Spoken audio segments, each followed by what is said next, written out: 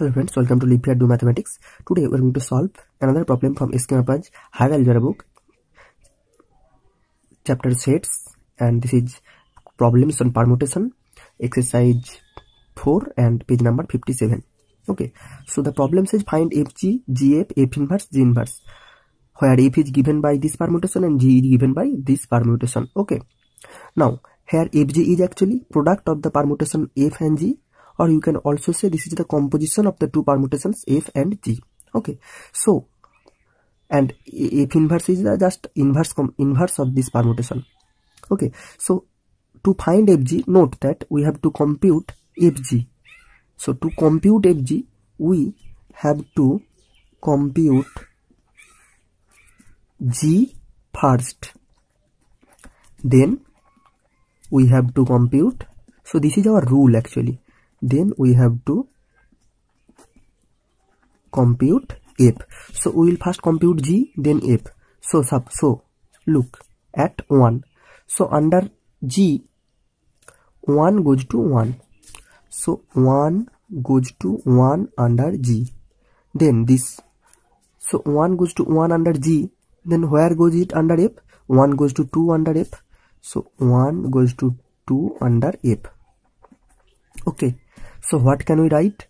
1 goes to 2 under. So we have computed G first, then F. So this is actually F compose G. So this is FG. So 1 goes to 2 under FG.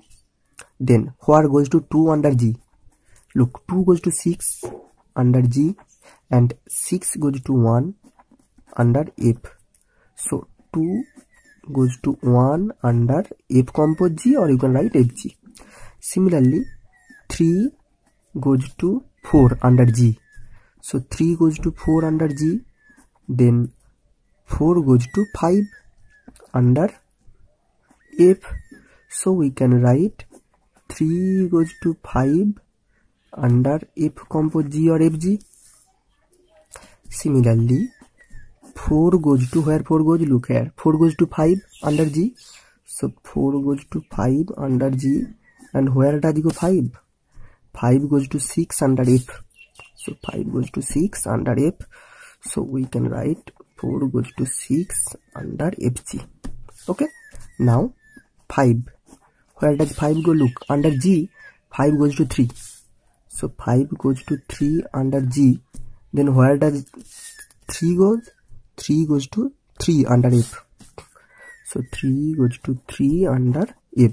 So 5 goes to 3 under F compose G. Now 6 goes to 2 under G. 6 goes to 2 under G. So 6 goes to 2 under G. Then where does 2 goes? Then 2 goes to 4 under F. Okay, so actually 6 goes to 4 under F compose G or FG. So we have now computed, look, FG. So this is the right hand side FG. So what is FG?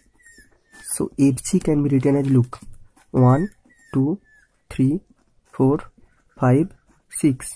Okay.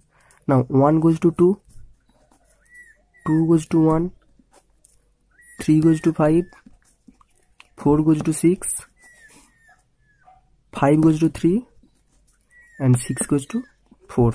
So this is our FG. And similarly you can find GF. So I am not calculating that, I am leaving that as an exercise.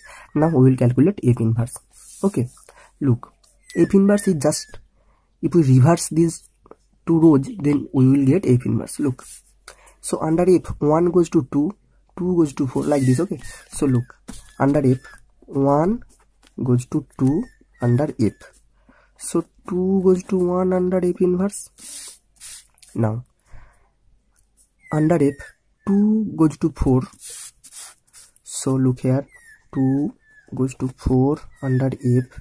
Okay, so 4 goes to 2 under F inverse. Similarly, 3 goes to 3 under F. So 3 goes to 3 under F. So 3 goes to 3 under F inverse. Now let us write like this. So 4 goes to where under F? 5 goes to and 6 goes to. So these all are under F. Okay. So look, under F 4 goes to 5, 5 goes to 6. So under F 4 goes to 5, 5 goes to 6 and 6 goes to 1.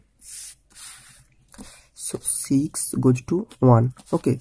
So now 4 goes to 5. So actually 5 goes to 4 under F inverse. Similarly 5 goes to 6 means 6 goes to 5 under F inverse, and 6 goes to 1 means 1 goes to 6 under F inverse. So what is F inverse? Look here carefully. So 1, 2, 3, okay, 4, 5, 6. So this is our 5. Okay. So look, 1 goes to under F inverse. Under F inverse, where is 1? 1. 1 goes to 6. 6, 2. Under F inverse, 2 goes to 1. 3. So 3 goes to 3 under F inverse. 4. 4 goes to 2 under F inverse. 5. 5 goes to 4 under F inverse. And 6 goes to 5 under F inverse. So 6 goes to 5. Okay. So this is F inverse and this is our FG. So hope friends you have understand. And if you have any queries, please let me know in the comment section.